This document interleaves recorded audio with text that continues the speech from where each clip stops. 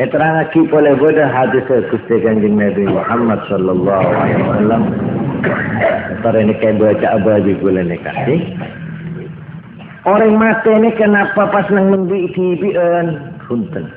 Hasinu akfana mautakum. Hei, bagus kain kafan na orang mati na beranjir. Memiliki kain kafan, cokor-cokor melaki sebagus. Fa innahum yatabahawna. Karena orang semater wah orang masa bangga. Andi kalau lebih bagus. Jadi kain kafan pelaki sisai, saya lagi secek burcek. Kaisa yang cool. Wa yatazawaruna fi quburihim. Saling ziarah.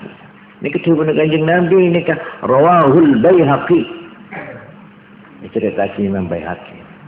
Mereka mau dari Kanjeng Nabi saya malaikat masalah kan gitu.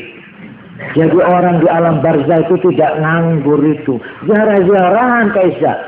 Tapi korsahan ki. Mono kita saya penjelat sambil ya.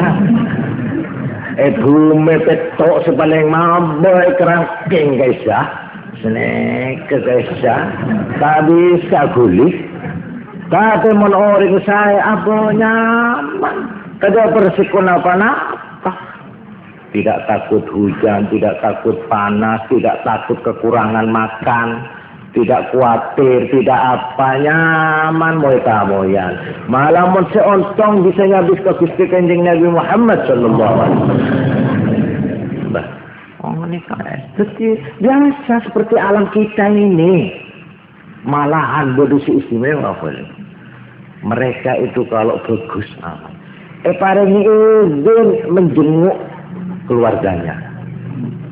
Saya datang. Bodoh saya beri tempo setiap minggu 1 hari, 2 hari. Ada yang 3. Ada saya col. Bebaskan. Kapan saja mau datang. Ini kemenorang saya. Ada. Datang. Ini ada atau juga nikah. Apa saya bilang Ahmad wah. Ini tahu gue kan. Mau nikah. Benar ucap kosong.